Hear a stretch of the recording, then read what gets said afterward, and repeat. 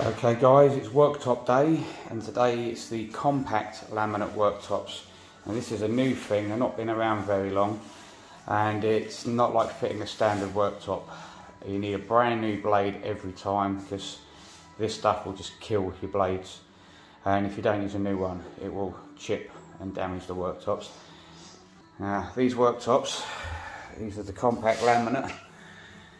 You get a official fixing kit which comes with sanding pads and your resin glue and your biscuit joints and other numerous bits and pieces.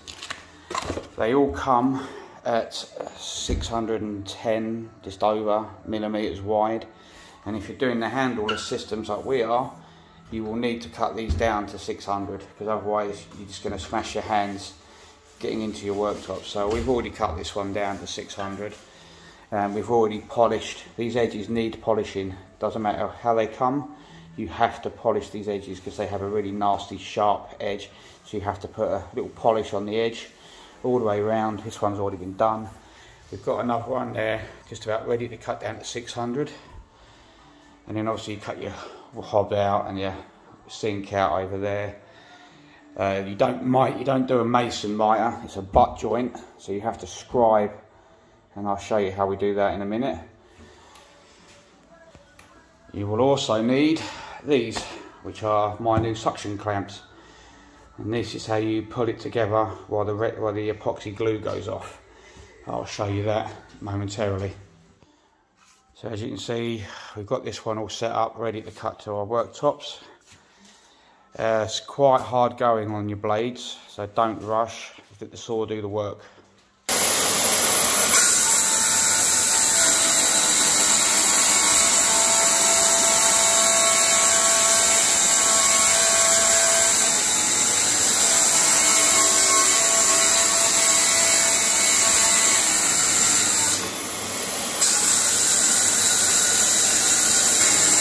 Got that cut to just oversized, and we've got it cut to our 600 width. So now what I've got to do is I've got to mark the underside here, which is quite easy, just inside that cabinet. I'm going to mark it, which is our scribe line, which is where we're going to have to cut this worktop so that we get a clean butt joint to this one. So make sure you've got a sharp pencil, mine's a bit blunt, so we get a clean line. You like it? We're going to cut that, and then hopefully that will butt straight in, and then we've got to put biscuit joints in, which I'm going to use a router. Worktops all cut to length, you then got to put your biscuit joints in.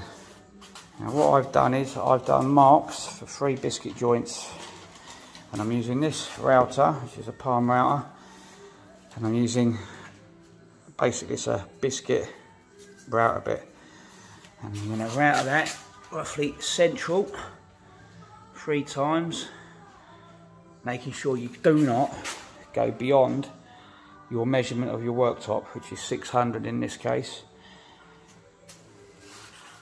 Done all that, it's time to glue your worktops.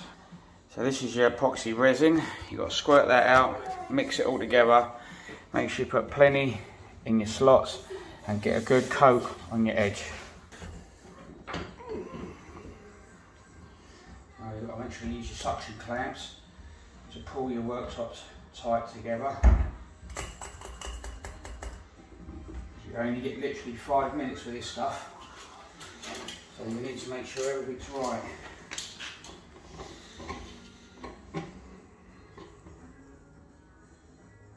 And using these little ones here is what pushes your worktop up and down so that you get a nice, clean, flush joint. Little one on the front there, just to get.